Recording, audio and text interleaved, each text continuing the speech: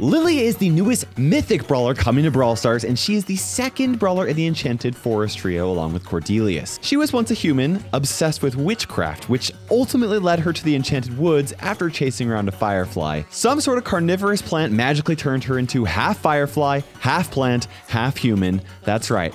4 out of 3 people struggle with fractions, and it appears like she's going to stay like this forever. Keep in mind that just like Spike, she's a plant and has no voice lines. Lily's main attack is Thorn in the Side. Lily uses her thorns to jab enemies at very close distances. Even though the range is very small, it does pierce through targets, so it has the potential to deal lots of damage. Interestingly enough, she only has 1 ammo bar, very similar to Bee or Carl, so she can only hold 1 shot at a time. Other than that, it's just a very basic close range attack. Lily's super is Flourish. Her attack is really basic, but her super makes it look so much fun. She fires a projectile that sort of looks like a fruit or a vegetable, and if she hits an enemy with it, she will instantly teleport behind them. Not only this, but she also slashes the enemy as she passes through them.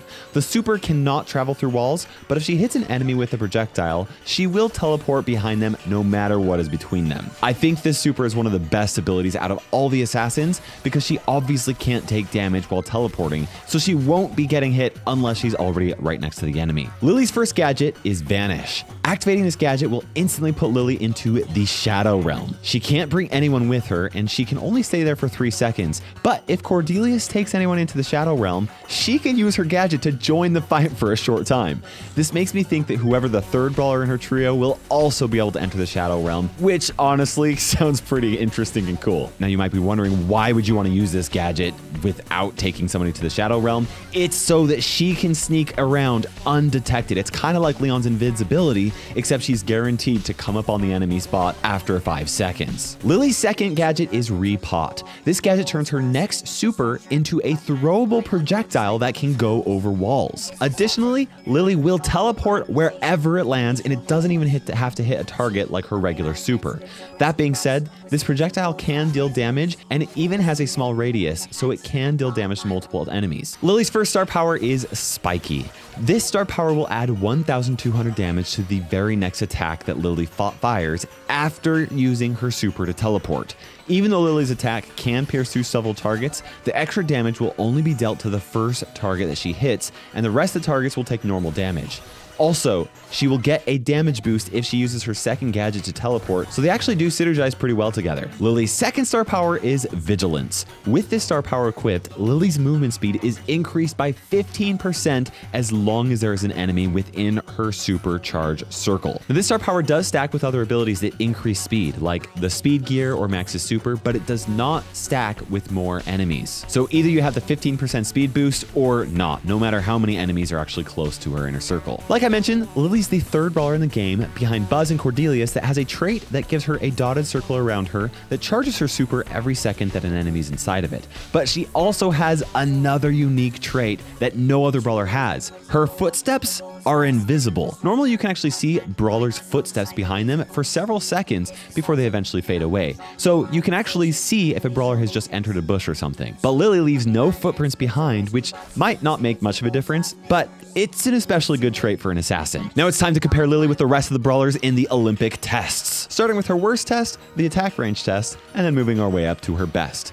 Lily's attack only reaches 2 2/3 tiles across, so you basically have to be right next to an enemy in order to hit them. She ties with Doug, Jackie, and Edgar for 76th place, which is a tie for dead last. Next is the area test, and Lily can only break 4 skulls with her main attack, but she is able to break 18 skulls with her super. Her second gadget also gives her super a radius of 9 tiles. In total, she breaks 31 skulls, and that's only enough to tie with Sandy for 64th place. Next, we have the 1-second DPS test. Since Lily can only hold 1 ammo at a time, her burst damage honestly isn't the best. None of her gadgets deal extra damage, and she only has time to land her super and a boosted attack from her star power within 1 second. She deals 5,600 damage in that 1 second and ties with Charlie for 63rd place, but there's quite a few brawlers that she can't one-shot in that 1 second. Next is the swarm test. Lily can take out 3 bots at once with her main attack, and then she uses her super to teleport to a 4th bot and take it out at the same time. After a 4th super, she's able to take out the last 3 bots in a row with her attack, and she defeats the swarm in 7.2 seconds. That puts her in 53rd place, suggesting she's not the best for taking out multiple enemies at once. Next, we have the auto aim test. Lily can't even reach further than 3 tiles with her attack, but even at her max range, her attack will definitely land even if it's auto aim, so that's pretty nice.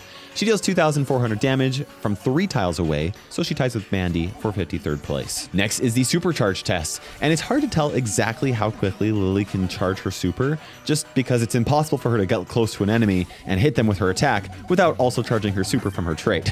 Either way, she charges her super, it takes 2.5 seconds to recharge it, so she ties with Kit, Ruffs, and Bee for 47th place. Next is the survival test. Lily could survive longer by going into the Shadow Realm, but brawlers aren't allowed to avoid shots in this test, so she doesn't really have anything to help her except for her HP. She does, however, have 8,400 total health, which is quite a bit, and she's able to survive for 22.1 seconds, which ties her with Carl for 43rd place. Now, in the remaining tests, Lily is better than half of the brawlers in the game, and we're starting with the 3 attack kill test. Lily's star power makes her first attack deal 3,600 damage, and then the next 2 only deal 2,400 damage. So in total, she deals 8,400 damage, which is enough to assassinate 61 brawlers in the game. This also ties her with Cordelius, Larry and Laurie, and BB for 39th place. Next is the super damage test. Now, whether Lily's super is shot normally or thrown with her gadget, it deals 2,000 damage to anything that it hits, so this ties her with Surge for 38th place. Next is the assassin test. Lily's able to use 2 supers within 3 seconds, which boosts 2 of her main attacks as well. In the assassin test, she has 3 seconds to deal as much damage as possible, and she can only fire 1 main attack in between her 2 supers before those 3 seconds are up.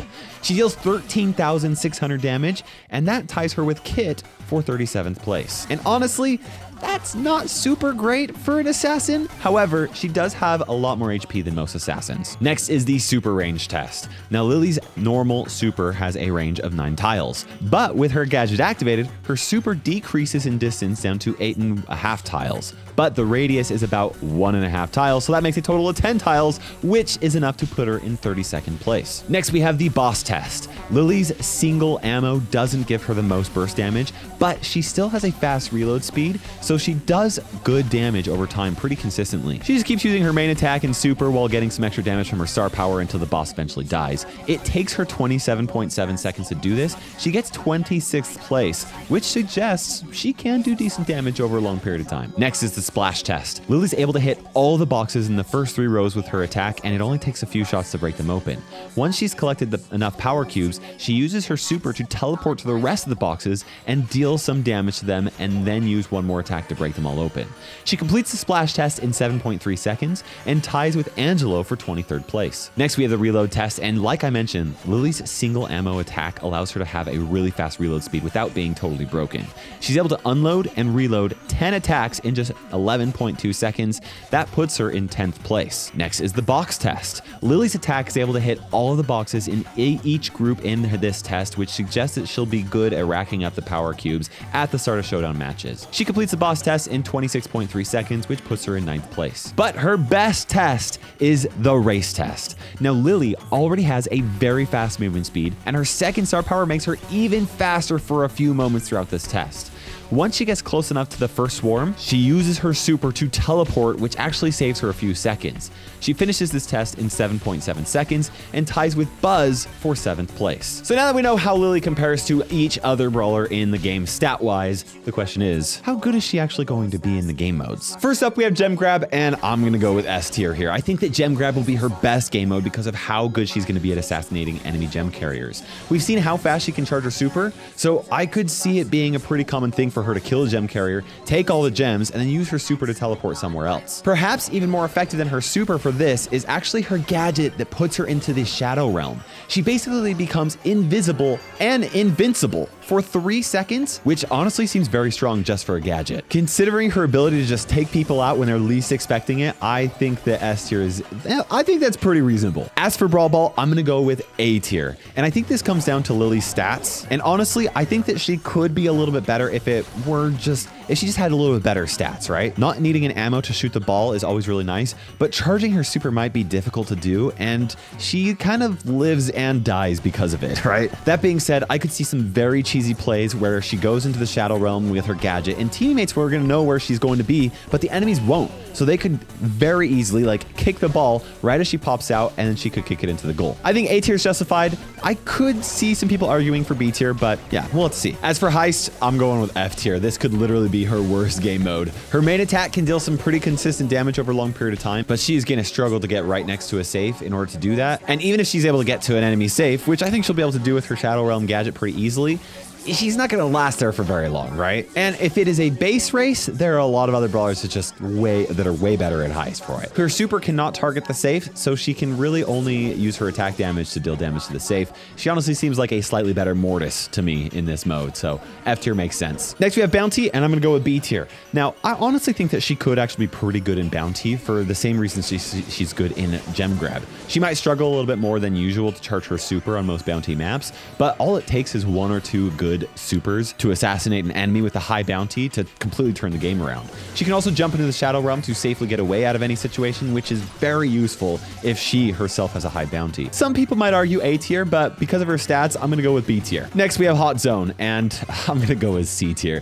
Lily has almost 0 area control, so she won't be the best at controlling the map and keeping enemies out of the zone, or staying inside the zone to score points while people are attacking her from a distance. Even being in the Shadow Realm won't be quite as good in this mode, since you don't actually score any points while you're in the Shadow Realm.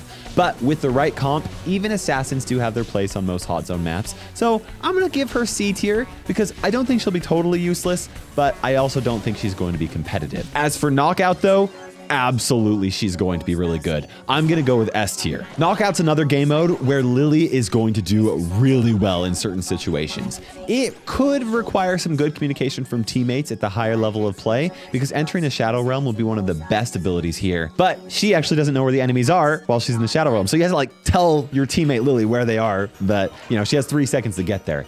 Even if she can't use the Shadow Realm to assassinate brawlers though, she can at least use it to position herself to where she can start charging her super with her trait, and then once that's charged, she's going to be very viable as an assassin to just take people out. So S tier makes sense. Solo Showdown, I'm going with A tier here as well. Solo Showdown should be a very good game mode for Lily because her Shadow Realm gadget will likely keep her completely safe from being ambushed, and it can be used offensively. Since nobody has teammates, at least they shouldn't, I think that she will win most of her 1v1 interactions. And once she takes one enemy out, it's a very good chance that she's going to have another supercharge or very close to charging it, which she can just charge by getting close to an enemy on the other side of a wall or something like that. She's also really good at opening up boxes and ramping up in damage in Showdown. I think that Solo Showdown is a great game mode for her. As for Duo Showdown, I don't think she's going to be quite as good. I'm going to put her in the B tier. Lily's going to do significantly worse in Duo Showdown than Solo because every enemy that she hits with her super will probably have a teammate to instantly back them up and defeat her before she can get them. Going into the Shadow Realm might be useful to buy some extra time if she's waiting for her teammates to respawn, but using it while her teammate is alive will leave them completely alone, which isn't super great. Still, I think she's good enough at assassinating people that B tier does make sense. Overall, I honestly don't think that Lily has that much damage, burst damage compared to other assassins that play similar to her, which is crucial for assassins, but she can do tons of damage. She can just take out super squishy brawlers, and she has a decent amount of HP. So I think she's going to be at least decent on release. She's not going to be broken, which is really nice, but let me know what you guys think in the comment section below. Once again, no voice lines for her, but here you can take a look at her pin animations.